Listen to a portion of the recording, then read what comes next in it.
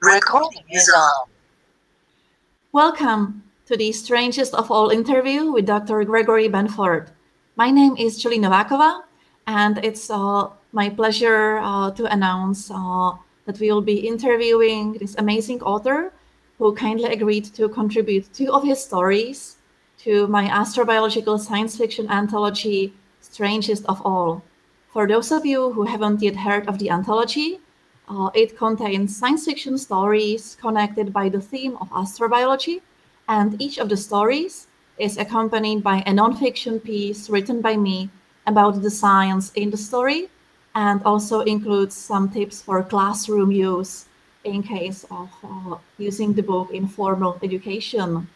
And the book is available for free on my website, julinováková.com, and on the website of the European Astrobiology Institute, for which I have edited the book, europeanastrobiology.eu.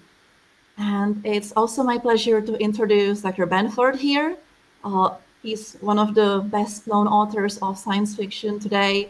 He published over 20 novels, the most famous of which are in the series In the Ocean of Night. And he is also a scientist, a physicist, currently a professor at the University of California in Irvine. And he has also been very active in science education throughout all of his scientific and writing career. So thank you, Dr. Benford, for accepting my invitation to interview you. Happy to be here. And my first question ties to all of your careers and also to the anthology. And it's about using science fiction in STEM education. How do you think that science fiction can contribute to outreach and education in science and technology? And what are some of the good or possibly bad examples that you could give? Children are innately imaginative. So getting into their minds with an imaginative subject is simple, easy, and they like it. Education often manages to hammer that out of them over time, but therefore it's best to get into the minds of children and inspire them with the enormous worldview of science before their minds close up and they become ordinary adults and boring people. It's always struck me, since that's how I came to science, through science fiction, that this avenue is underexploited in our culture. But through my lifetime, I have seen science fiction go from a small little niche genre to a commanding view in world culture through everything, movies and so forth. Unfortunately, I don't think it's read enough in books, but it's certainly seen enough on screens. So this is a unique opportunity, the emergence of a new genre, new to most people, into the world culture in a way that we've seldom seen before in human history. I always think that 1 or 2 new cultural innovations have occurred over the last several centuries in at least the Western countries. And in the 20th century, there's been a surplus in a way, because film, for example, is a 20th century invention, and it came to be a major cultural influence. Science fiction came along with film. Of course, there are other genres. There's jazz and rock and roll and so forth in music. But it's seldom you see a genre emerge and take command of the world culture so swiftly. Primarily, I think, because it gives you wonderful images, but also because it gives you new ideas. Yeah. But on the other hand, when we see science fiction in movies, it's usually films that have little in common with actual science and technology. And actually, you have experience with Hollywood and wrote about it in your essays. So how do you think that we can use SF to educate about science and to improve critical thinking, when most of science fiction doesn't tie much to real world science? Yes. Science fiction is probably best encountered in framing it as a puzzle, as a mystery. Of course, there's already a mystery genre, but in media treatments of mysteries, for example, very few people seem to ever know anything about the laws of evidence. But in science fiction, they don't seem to know the laws of nature. So the way to proceed, I think, is in a recent film, for example, Arrival, built on the science fiction short story by Ted Chiang. You are obsessed through the film with the problem of alien communication, which is one of the great themes of science fiction. And that's therefore exemplary. There are other, well, bad examples. For example, long ago, the Andromeda strain gets the biology wrong. I mean, they solve the problem at the end by having the incredible disease mutate and become harmless, which seldom happens in the real world. Well, actually, the virulence typically decreases, but you know, few pathogens go completely harmless, and of course, depends on many factors. But I mean, take the common cold. It's basically harmless to most people, and it spreads very easily. So you have kind of this trade-off of virulence and how the pathogen spreads, you know. True, but there's a new flu every year and a new vaccine. It's an arms race between us and the biosphere. And of course, always between the host and the parasite. Right. But when you mentioned Arrival, it got me thinking about the question of communication with hypothetical alien civilizations, which is, of course, one of the great questions of science fiction, and also one of the questions that astrobiology ponders in the long time horizon, and the eventuality that we, for instance, happen to detect a radio or laser signal by another civilization. So how do you think we should go about trying to detect these signals in the future? As, of course, your story, SETI for Profit, suggested one possible approach. Yes, it's about the motive. Well, of course, I've already worked on this with my twin brother and my nephew, and saying, look, smart SETI broadcasters will send you quick pulses to catch your attention, and they won't broadcast everywhere at great expense. So those kinds of searches, I think, are now starting to be done, and will be more of those in the future. My brother has also published, just last year, I think, a paper called Looking for Lurkers, which points out that we haven't really looked for our alien artifacts that might have come to survey our planet over the last billion years or so, and are, for example, set up perhaps on the moon, the opening theme of the movie 2001, or in a new class of bodies only discovered about 20 years ago, so-called co-orbitals, which are asteroid-like objects that have strange repeating orbits that bring them near the Earth. We didn't even know about these until the early parts of this century. But it's an obvious place where you would put an observing post to look at the biosphere, because over the last billion years, it's been clear to anyone with a telescope around a star passing reasonably nearby that the Earth has a biosphere, and it might be fun to study it. So you send a robotic craft, and it parks somewhere, and it sends back information, and eventually it dies. But the artifact is left. In 2001, the artifact is active. But probably, if you go to a lurker or to the moon, you would find a dead artifact. And remember, you're getting a samplings time of 1 billion years.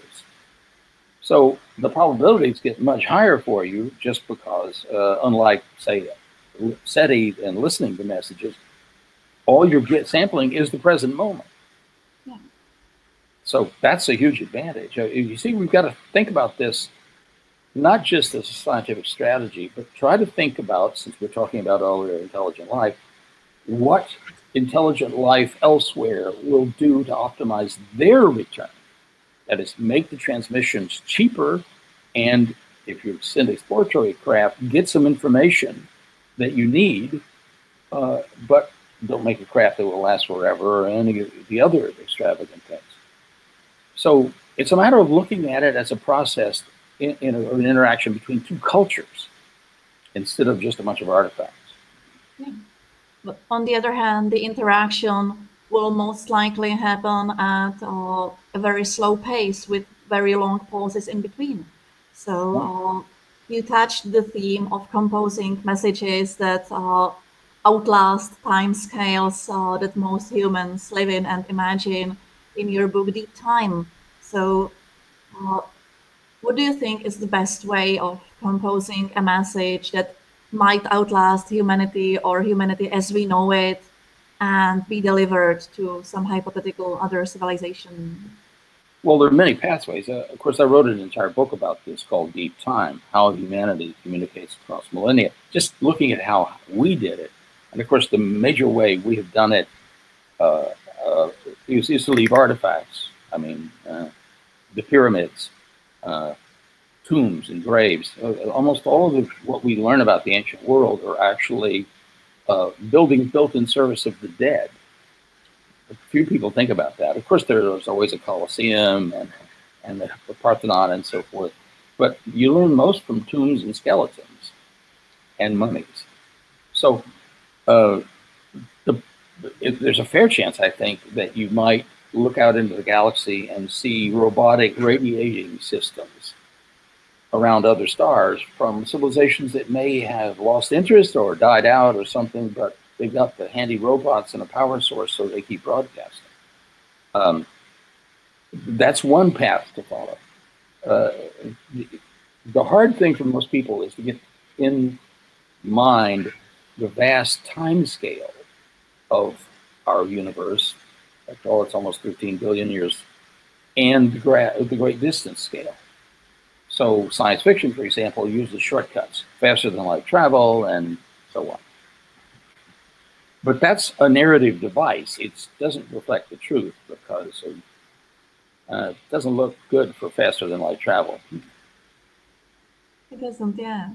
But when you talked about Deep Time, you also reminded me that one of the chapters was about the environment, and your Nebula with Ink novel, Timescapes, was about a similar theme. Scientists sending a message from late 20th century to scientists in the 60s about an environmental crisis and trying to make it right in another universe.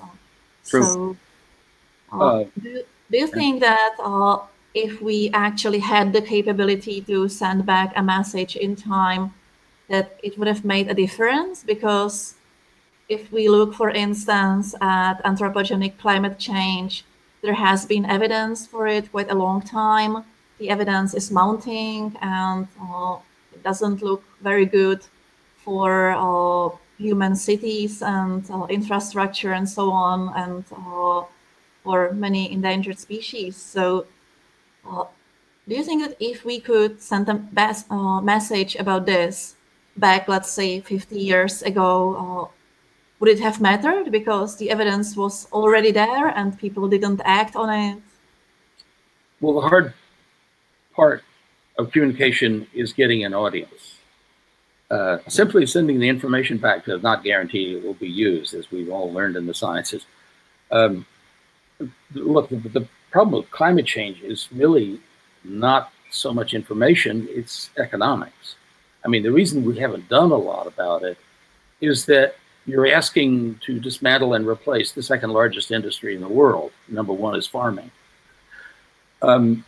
So there are powerful interests, for example, everybody, who say, gee, I do want my home heated in the winter and air conditioning in the summer, and I want to travel easily. And taking that away from them, excuse me just one second. I got rid of that. It's very hard. I mean, you know, I always say to people, remember that it's not love that makes the world go around, it's inertia. And inertia dominates human societies. That's why we're responding slowly, and that's why I think the program will fail on the larger scale, because, look, we've been trying carbon restriction, or what I call carbon prohibition, for 30 years, and it hasn't worked. In a way, it's look on the large scale of time for human beings. How did prohibition of alcohol work out?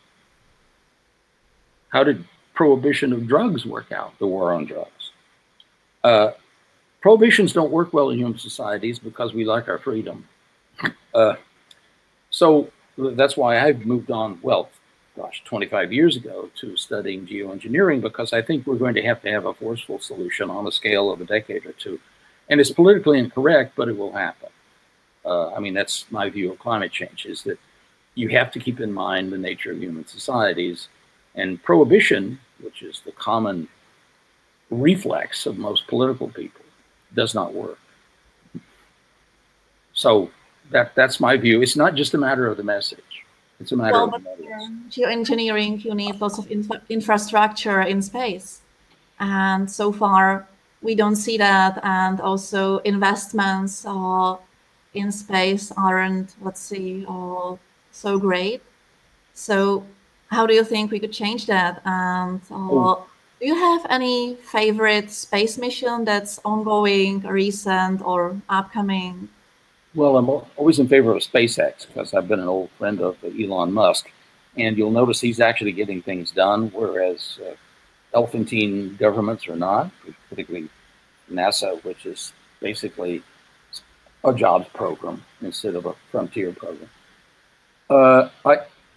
I think in terms of space missions, I actually wrote a whole novel about this, The Martian Race, which depicts people going to Mars in order to win a prize, which is, by the way, how the Europeans explored much of the world. The British would issue challenges, so to speak, saying, look, you bring us back a ship from this thing we heard about called Singapore, and we'll pay you for it, and you also deliver us the map route.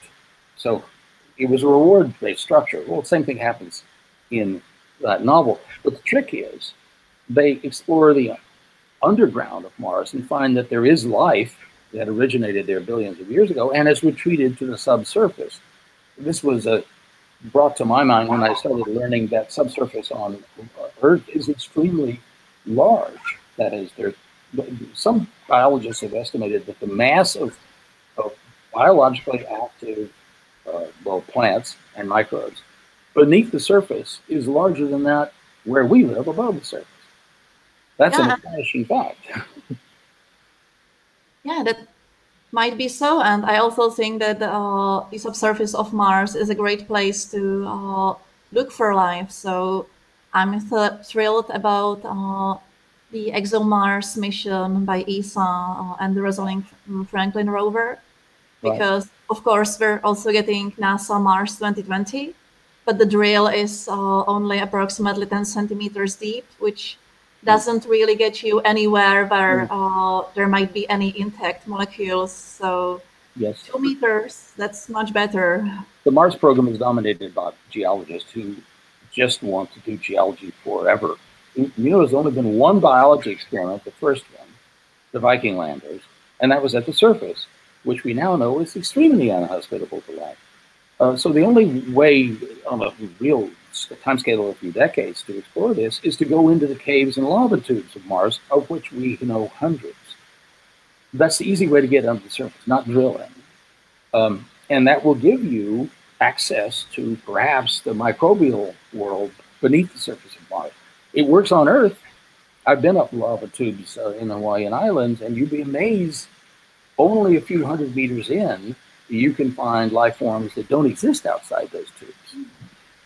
And of course, in deep caves, life forms living off sulfur dioxide and so forth are common. Inhospitable to us, but good for them. Yeah, and I mean, we can see life in ice caves on Mount Erebus, on Antarctica, and we can see life in Lake Vostok. And there actually is evidence from Mars Express about subglacial lakes underneath the Martian polar ice caps, at least the south one. We don't know about the northern ice caps. Yes. So, and then there's the methane emissions, which are unexplained. Yeah. So how would you go about exploring these regions on Mars with current technology if you could propose a program?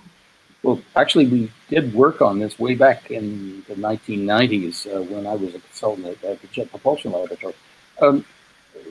the current form is you need some resources on the ground. You need to put down a rover that can communicate by microwave back through relays when it enters a cave, for example, back to a base that's sitting outside, and will re-relay the information to the Earth. In other words, you need what's in journalism called stringers. People are out there somewhere and are reporting back.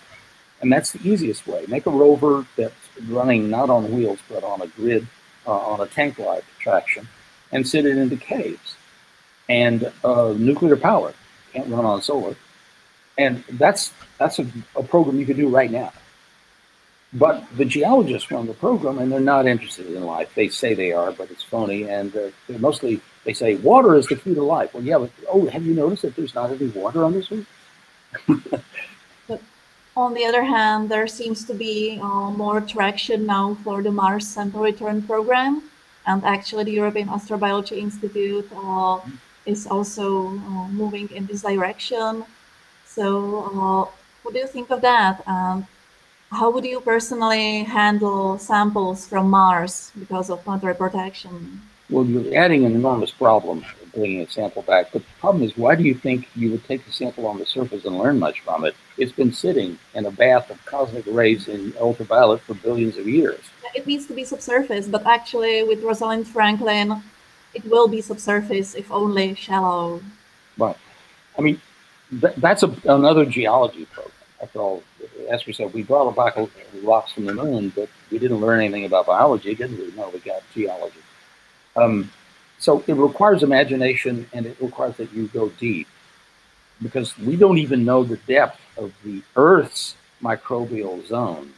We don't know how far life goes, although we do know it's at least kilometers, and therefore is an enormous zone. After all, most of the life on the surface lies only in the first kilometer above the surface. So again, you need imagination. But one of the problems we all face is that governments are not big on imagination. They are big on what do they need tomorrow. And so it's up to dreamers and schemers like you and me to think of these things. And one of the reasons I really think Elon Musk is a sign of true progress is that he's a wild and crazy guy, and he can send things to Mars on a scale of maybe a decade. So he's much more likely to do this sort of thing. After all, he wants to go there himself. Yeah, but actually, one thing I'm worried about with regard to SpaceX and Mars is planetary protection, and I mean in forward contamination, because we could easily bring Earth microbes on Mars with improper sterilization. And if there is a crewed mission, then we will basically, for certainty, contaminate Mars with Earth microbes, because we can never sterilize spacesuits and anything where humans have been completely. No, humans are a very real problem, but we've undoubtedly sent microbes to Mars and have landed on the surface, and they're undoubtedly dead because it's a virulent environment. I don't think there is a real answer to perfection in contamination problems. I mean, that perfection is not available in this universe. So that's why I think the thing to do is to send a smart rover with some biological capabilities. If you see something, pull it in, put it under a microscope, do some DNA testing, that kind of thing. You can automate that. You don't have to bring it all the way back to the Earth. You can do that in a smart rover, and the rovers are getting smarter and smarter and smarter. But there are certain boundaries that ESA and NASA won't cross. For example, they appear to be frightened of nuclear power sources. That's what killed that asteroid mission that ESA had several years ago. If you just had the courage to put a radioactive source on it, it wouldn't have gone dead because it was not in the sunlight. Duh. I mean, you have to be robust in this study. If you're carrying out a search under extreme constraints, the chances of success are extremely small. Well, by the way, do you think there's any reason why science fiction doesn't deal with planetary protection very often, because usually we see people exploring an alien planet or some artifact without even mentioning this issue. Well, it's the same way that mystery stories usually don't trouble you with the rules of evidence, because that's used later in courts, and it's not exciting. Actually, I wrote a long time ago a story called All the Beer on Mars, which is now on Mars. It's in the disk that we landed on the surface that has all this literature and art about Mars. And I published that story, I think, in the 1980s, in which you land on Mars and you find traces of life, and it turns out that the source is a Russian lander that crashed decades before. And you haven't learned anything about life on Mars except that it's apparently ours. That's why the subsurface is so important. It's been insulated from us for a long time. Probably is related, of course, because Mars cooled off first. If there was life there, rocks splatting into it might have scattered to the Earth and started life here. Yeah, and actually the same might be true for past Venus, because it's also quite likely that it had liquid water oceans for some time before it turned into the greenhouse hell it is now. Lots of luck trying to find that. Do you think it's worth it sending a life-finding mission into the clouds of Venus, where theoretically microbes might persist? That's worth doing, probably with a balloon. And that region does have a lot of sulfuric acid vapor in it, so the craft is not going to survive a long time, maybe. And it's like these things about, let's look for subsurface life in, say, Europa, or which I think is going to be very hard after all. It's hard to get through kilometers deep ice. You can't do that without an enormous thermal source. Titan is more interesting, and that's why I like this latest mission, which a friend of mine, Michael Levine, is working on. Let's fly around on Titan and look at stuff. There's some possibility that life could proceed at those low temperatures in the middle of basically an atmosphere of methane and on lakes of ethane. I mean, it's a long shot, but it's an easier shot. That's the main point. You take your easy shots first. On this note, what do you think is the likeliest location for, let's say, exotic life based on another solvent than water, or with another backbone than carbon-based, and location that we could explore within, let's say, a century, realistically? Well, we don't know any environments like that seem to have thermodynamic excesses that can be exploited by life. And as usual, it's always a body of water somewhere and operating on some oxygen-based chemistry, maybe. But in hotter environments, of course, you could do sulfur-based biology, or even extremely hot environments, you could use fluorine-based life, about which we know nothing. We don't even do those experiments. I mean, there are a few small lab experiments about sulfur-based reactions, but nobody's going to try to see if you could create life forms that way. We can't even create life forms like the Stanley Miller experiments from scratch. I mean, all you could get is the ingredients, and that was the 1950s. Yeah, but on the other hand, it's extremely tough to explore these possibilities that we don't really have on Earth. And one of them is also great pressure, and to study the behavior of materials under big pressures, we need tiny chambers with diamond anvils, and it's amazing how much we've learned using only this Earth-based approach that we can do.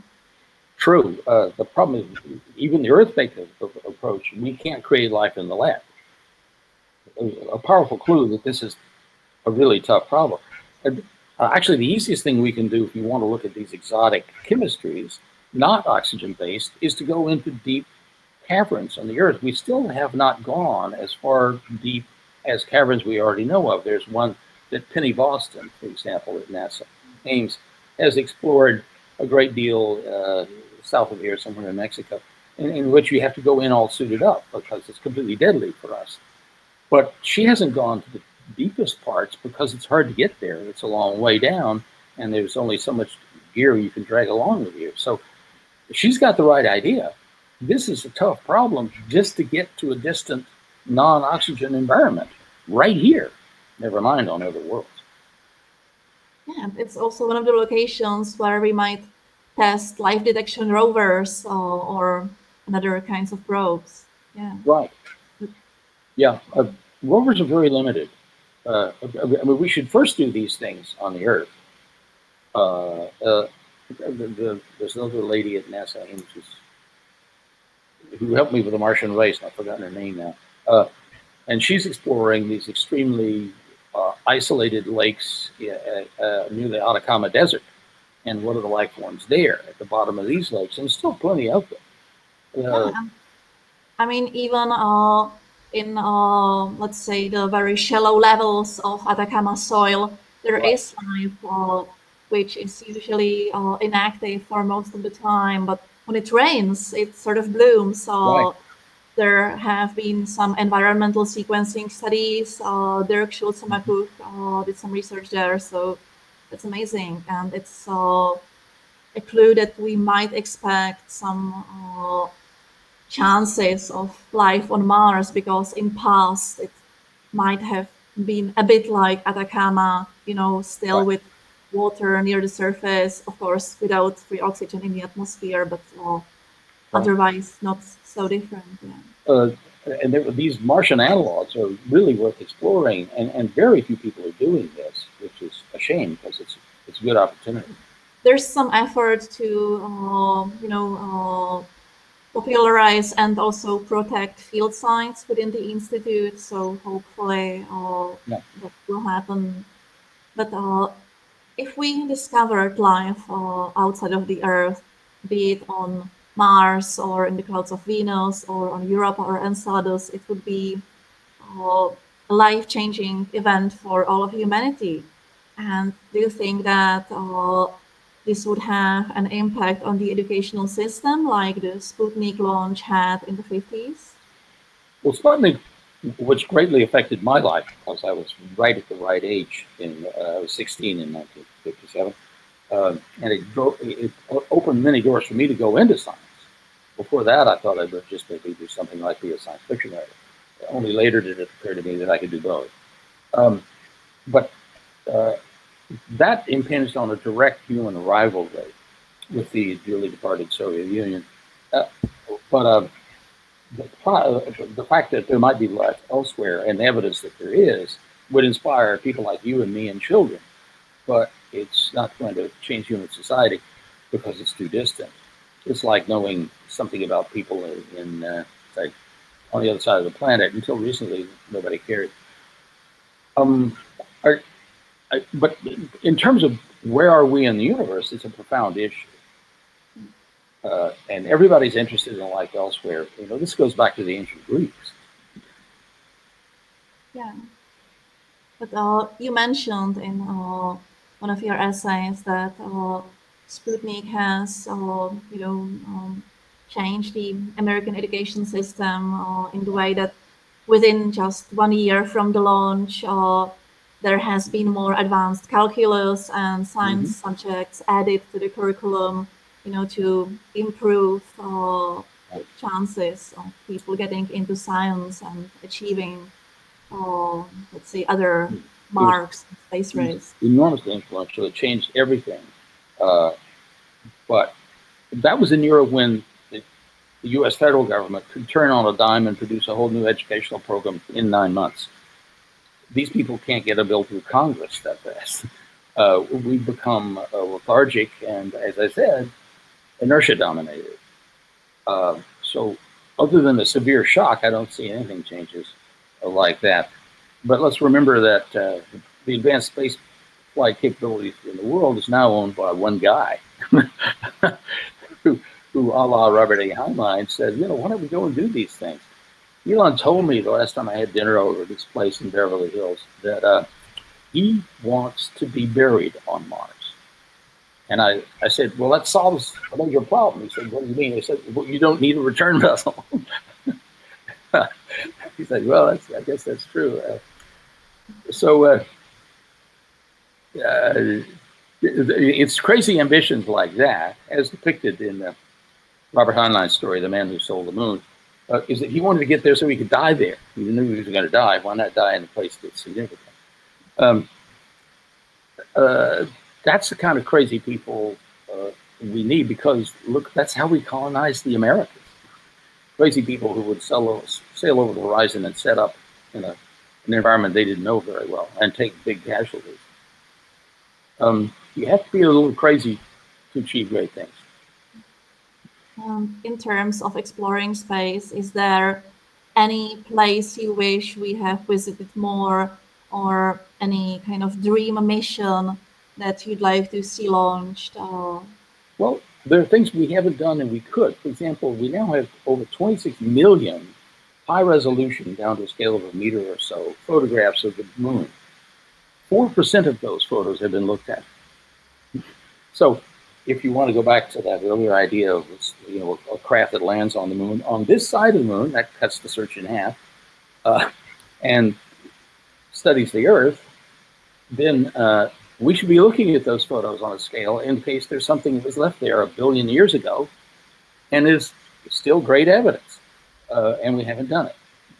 Basically, what I see as a major improvement recently is citizen science, where people from all kinds of backgrounds look at images of planets and moons in the solar system or distant galaxies and stars and categorize them and help catalog them. So I think that's great, you know, to even in terms of geology or stellar evolution, to understand the involved processes better. Yeah. Mm-hmm. Oh, true. I mean, SETI at Home, for example, was a great program. Exactly. It's just been discontinued, you probably heard. But there could be a program to look at the photos of the moon, which we have. They're all in a cache saved at the Arizona State University. And we could just have people look at them. In fact, there's software that can look at them, but hasn't yet. I suggested to the head of that program there that they just look for linear structures. Look for straight lines first. Of course, you're going to turn out lava tubes and some fissures and so forth, fine. But it's a beginning. And if you just took all of those that a software gives you and then turn it over to humans, that's a program. And it's free. The humans work for free. Yeah. Software costs money. Do you have any new writing plans? Because now your novel Glorious, written with Larry Niven, has just been published. Yes. So if you want to tell viewers more about that or upcoming fiction. Well, Larry and I, a decade ago, started kicking around the ideas of what other kind of structures could there be in the galaxy beyond his original one, Ringworld, which everyone knows. And someday might get made into a really good movie. It's always hopeful. And so I started thinking about this, and I thought of some earlier Russian ideas about the Sudarkov engines and so forth. We put together the Bowl of Heaven, which is a hemisphere like this, gliding through space. It's driven by a star about right here, and it moves this way because it's being maneuvered with a jet of plasma off the star. And so it's a really complicated device that we made up. And just as an example of some kind of crazy idea that a truly advanced, crazy smart civilization could use. And now in this last novel, the third, the Bowl of Heaven and some humans on the bowl and in a ship reach the target star they were all headed for, which is why they intersected. With the planet Glory. And there you find another large structure, because I was inspired by Pluto and Charon.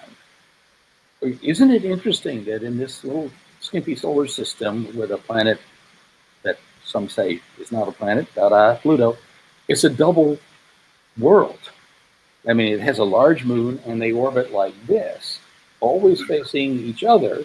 And they like Pluto and Charon. Right. The point is, the Earth-Moon system is half of that. The moon is always looking at us, but we spin because of inertia again. So Pluto and Charon are always looking at each other. So what about a planetary system in which these worlds are inhabited, and you build a structure between them. That's the idea in Glorious. And the point is, it's an enormous living volume, most of it in very, very light gravity. So what would you evolve to make use of that? It was an intriguing problem. We've been heading toward it in a decade. It took us to write these novels, and now we've done it, and here's the last book, which seems to be selling very well. It was fun because all the way through these books, we've incorporated some art. I always like to see art in books, and almost no one does it. So I got my old friend Don Davis, an astronomical artist, to do some paintings for it. And in this book, we also have Brenda Guerre, a line drawing artist, do other things to depict mysterious alien things. And so we got 46 pieces of art in this last book, which you can only see in their full glory on an electronic book where you can see the color. But the print book has got it in black and white. So it's this kind of fun I like to have with books. To always do something different. The next novel I'm about to finish is about the SETI library on the moon 2 centuries from now, and a woman astronomer, Rachel Cohen, who begins to study the alien messages that have come in, because you see a really sophisticated, and this is the one major idea in the novel, sophisticated SETI message is not just here we are, here's a diagram and so forth, they're all the stuff we've seen before. A really sophisticated message is a piece of software which you can run on a computer, zeros and ones, and that software is the ambassador from the other culture that will interact with you and deliver stuff it knows about its culture, but also it's a diplomat in a way. Of course, it may be a diplomat for a culture that died a million years ago, but it's still there and the software still runs. That's the context of the novel. And how do you interact with those kinds of minds? The leftover software from ancient alien civilizations. That reminds me in a kind of different way of Existence by David Brin, because there you also have these ambassadors. But what I loved about it is that it sort of turns the idea of interstellar communication in a different direction than it's usually used. And Yes. Not to use spoilers, it takes from ecosystems and from, let's say, viral transmission. Yes. Do you think something like that could happen in reality, and perhaps that, proliferation of, let's call them alien spam bots, could What? be the reasons behind the Fermi paradox? Well, I do think it could happen. Whether it will or has happened is a difficult question, because it requires more judgment than we can have. But I always remember what Freeman Dyson said to me long ago, is the important thing in studying such a vast problem is to not ask what will be done, but rather what's physically possible to do. Because if it's possible, then who knows? There are many things about the archaeology of our own past that continues to instruct us, for example. And what you need is the relevant Rosetta Stone. I always like, and that's mentioned in this next book, the title of which, by the way, and it won't be out for at least a year, is Shadows of Eternity, because that's what you're looking at when you're looking at messages from great distances. You're looking at a long time axis. The Rosetta Stone was turned up by an infantryman who was instructed to get enough stones together to build a latrine for the French army when they invaded Egypt under Napoleon. And there was a big stone, and he called an officer over and said, look, there's all this stuff on this stone. And the officer was smart enough to say, maybe we ought to look into this. And they took the Rosetta Stone away, and it enabled us to link together 3 different written symbolic languages. That's the kind of accident you want to happen. The point is, the stone had been there for 2,000 years. Nobody had noticed that. What else have we not noticed? Yeah, exactly. Yeah. Well, before we wrap up the interview, is there any question you wish people asked you in interviews and haven't? Yes. How did you you and your twin brother grow up in farm country of southern Alabama and end up being public intellectuals? Well, the answer is the system of that era advanced people of intelligence, no matter their origins. And that happened to us. I mean, we grew up in southern Alabama, and then because my father became an army officer, see, I'm answering the question.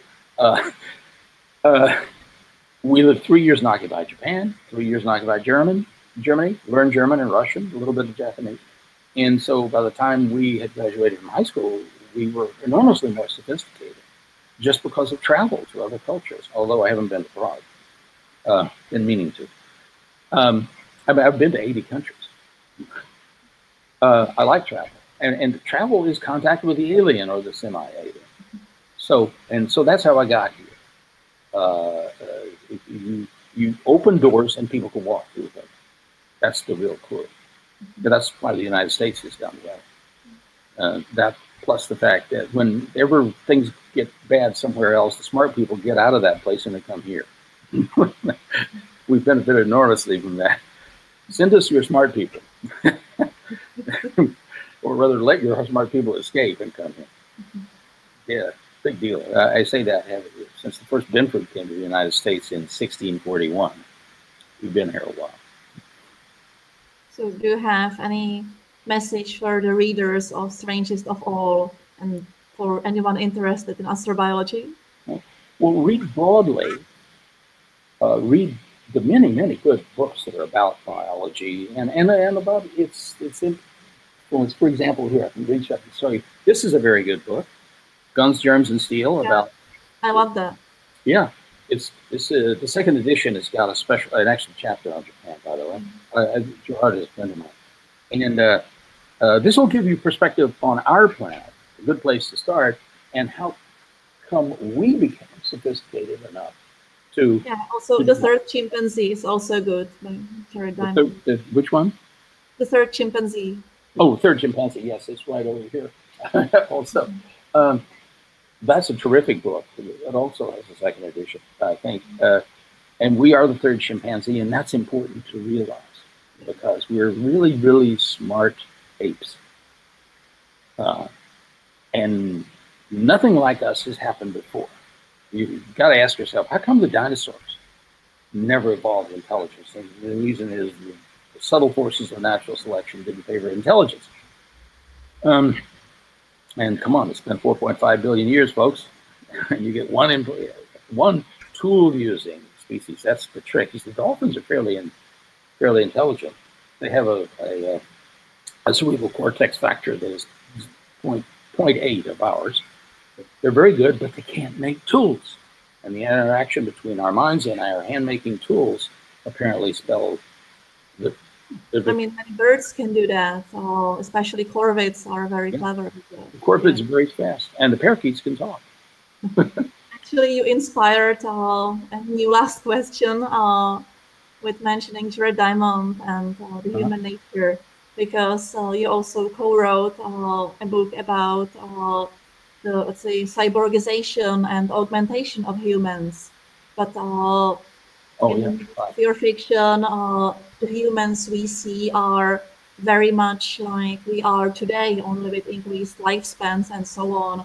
But they aren't, let's say, heavily augmented or cognitively different. So what is the difference there? And do you think that we should go in the way of, let's say, enhancing ourselves in a way that will make us less recognizable to current humans? Well, I think the first issue is to say, should we or shouldn't we? We'll differ about that. The point is, should we have the freedom to do it? The European point of view is more of should people be allowed to do it. My point of view is as a libertarian, well, sure. I mean, what gives you the mandate to restrict their ability to do it? If people want to take that risk, let them take that risk.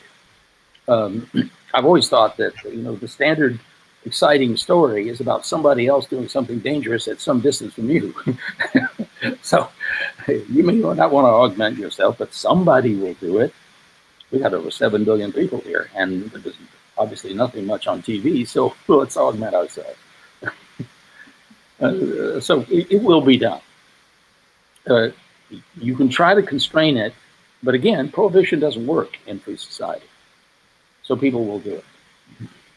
But what about in science fiction? You know, like I mentioned, most characters in your stories are very human, and you know, we could say deeply human. So why not make them very different? Well, in this latest novel, The Shadows of Eternity, I do have the woman's point of view character. I happen to mention that she has inboards, I call them. That's inboard computational or other processing stuff. It's so commonplace you just even remark on it. Same way, we don't really talk about the miracle of the telephone anymore, or even the airplane. So it will become customary, but where it leads, no one knows. You know, we're the only species that really gets around usefully on 2 legs and does not have a tail or wings. And our way of moving forward is to fall forward and catch ourselves. It's not nearly as safe as those 4-legged creatures who are always very safe, right? I mean, you've always got several legs on the ground at any time. But we fall forward and catch ourselves, and that's a very telling distinction. If you don't pay attention, you fall flat on your face. It's the history of the whole species. A work in progress. And look, we're only a few 100,000 years old. Okay, I think this is a nice way to wrap up the interview. Good. Thank you so much for talking with us and for contributing your stories. So before we end the recording, I'll just remind the viewers that Strangest of All is freely available on the websites of the European Astrobiology Institute and myself. And if you want to visit Gregory Benford's website, go to gregorybenford.com and you can read some of his blog posts and his bibliography there. Right. Or look at my Facebook page, or both. So thank you so much. Sure thing. Happy to do so.